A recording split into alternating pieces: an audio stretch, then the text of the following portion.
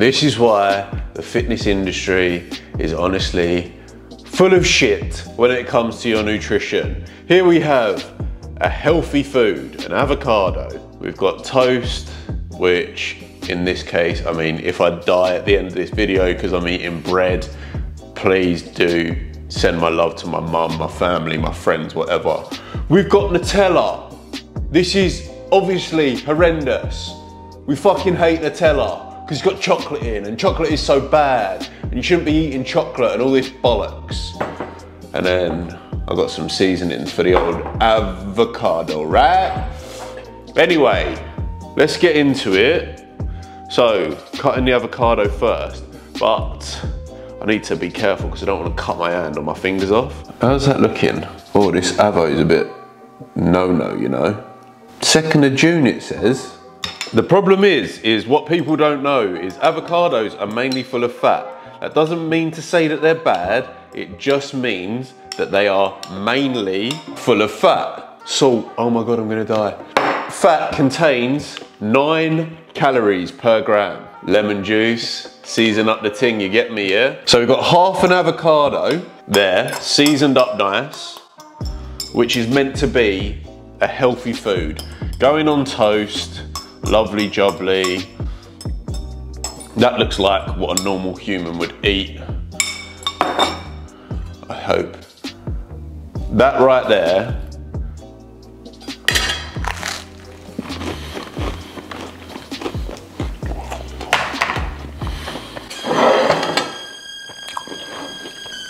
avocado on toast is seen as this amazing food.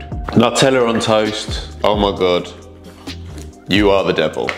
I'm just gonna take what would look like a normal spreading of Nutella there. Gotta do it over the plate because I don't want crumbs to go everywhere. Do you know what, that's looking a bit, leave it, so I'm gonna go back for a bit more. That's 14 grams of Nutella, and honestly, voila. Oh my days. Nutella is fucking so good. I know I look like a freak and I'm eating avocado on toast and Nutella on toast at the same time. If you put this in front of someone, they will say, this is healthy. And if you put this in front of someone, people will say, oh, you can't eat that because it's fucking chocolate. Honest, I am salivating. That's how good Nutella is.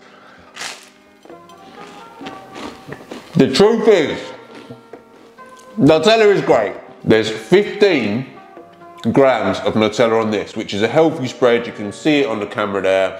All the bread's covered, mint. There is 100 grams of avocado on this. And this 100 grams is gonna have more calories than the 15 grams of Nutella on there. So if your goal is weight loss, the Nutella on toast is actually gonna be better for you because it's got less calories. The avocado on toast does have better nutritional value, but the Nutella on toast, it's got less calories. And ultimately, if your goal is weight loss, you need to consume less calories. So this is gonna be better for you. Today, this actually tastes like absolute shite and I'm not gonna eat it. Usually I bang some pesto in my avocado and bosh. But today it tastes like shit. This, on the other hand, it always tastes fucking amazing. When you're thinking of food, there's no such thing as good foods and bad foods. The food that you consume, if it's got more nutritional value, you're going to feel better. But stop demonizing foods that you fucking love because you think they're gonna take you further away from your goals. They're really not. Nutella on toast, banging, less calories than half an avocado on this bit of minging bread. I can't believe how bad that tastes considering I'm doing a tutorial. What do you think? I've got money to go back to Waitrose and fucking buy an avocado? Are you mad? Jesus. To get sustainable results and lifelong results, you need to eat food that you fucking love eating, not food that you think that you have to eat because it's a health food or it's considered healthy.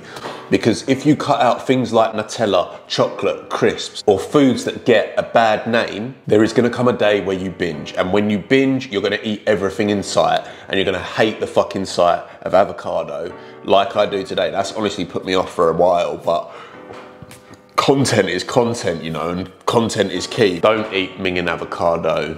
Treat yourself with a little bit of Nutella.